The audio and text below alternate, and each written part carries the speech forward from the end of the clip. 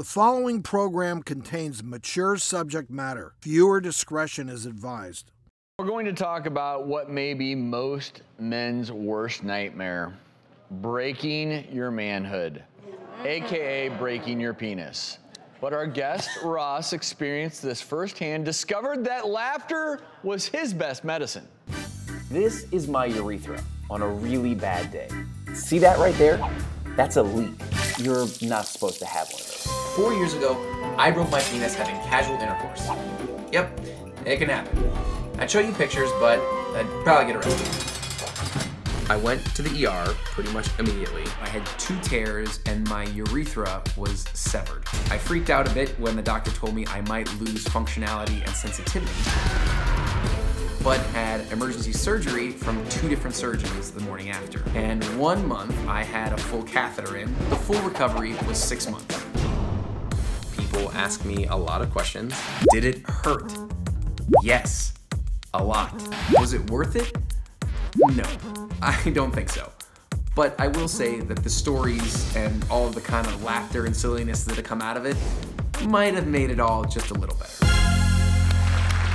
He's the author of Broken Bananah. Ross joins us in the audience. Hello. Ross. So I think, Ross, because these guys are all cringing, I'm going to ask you, how did you find the humor and write your story about this? I think that, you know, when you have something happen to you in life, you have one of 2 options. And one is you kind of laugh at it or you let it sink you. And I think that comedy has always been a coping mechanism of mine, and that's just what I did. Well, you know, they say comedy bends, but tragedy breaks. Hey, but you actually turned a break into a comic experience. I mean, Ross, you seem to be doing well, but the question is, how's Willie doing? Well, to be clear, I call her Lucky. So Lucky's doing much better now thanks to some amazing surgeons. I mean, you would say 100% back and...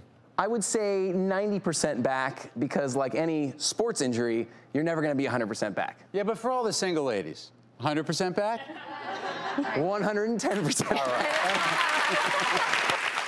How long was the recovery process? The recovery until I could use it the way that I'd like to was about 3 months. But it was about 6 months total recovery, and I still had a lot of discomfort for about a year and a half afterwards. You know what's amazing is that I've seen some horrific injuries, and Ross, yours was horrific. Thank you. I mean, it was almost completely severed off, kind of just hinged, because you have these 2 chambers that fill up with blood. They're kind of like tires. They expand a little bit, and then they just get harder and harder the more they get pumped up with blood. And you had what I would call a blowout.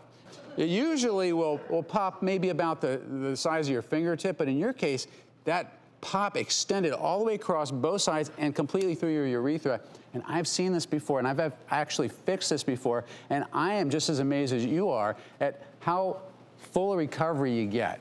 The penis really forgives, and fortunately, you know, you got in and you got taken care of. Yeah. Yes, but you know, even so, even as dramatic as it is, there are guys who won't come in, or they finally come in. And the problem with that is you've got some very specific structures that have to expand and lengthen in exact proportion. You've got a urethra that is the only channel for urine to exit your body. And if that stuff is left to heal on its own, it'll heal in an irregular way. You can end up with a urethral stricture where you can't get your pee out and can't even get a catheter in some cases. So it is critical, no matter how embarrassed you are with a penis fracture or any medical condition, you got to get in and get treated. And you did that. And Doc, how do you know when should you be suspicious that you fractured your penis? Well, you know, it's not a sneaking suspicion. It's very dramatic. Now, there are conditions that can be mistaken for a penis fracture because there's a little ligament that suspends the penis on either side to kind of give it its lift. Right. And that can pop, and you can hear it pop, and you can get a bruising, and you can think, wow, I broke my penis, but you didn't. You broke a ligament. When you break your penis, there is no mistaking it. Is there a little bit of PTSD when it comes to being intimate? Is there a little bit of fear? I'm curious. If the P in that stands for penis, absolutely. I would say that I am much more, it's like if you've been in a car accident. Right. You're not gonna be a worse driver, you're just gonna be like, Maybe I shouldn't take that turn. Yeah. Are you only Ross, taking you're such side a great streets now? sport, and you can hear more about Ross's story. It's in his book, Broken Bananah.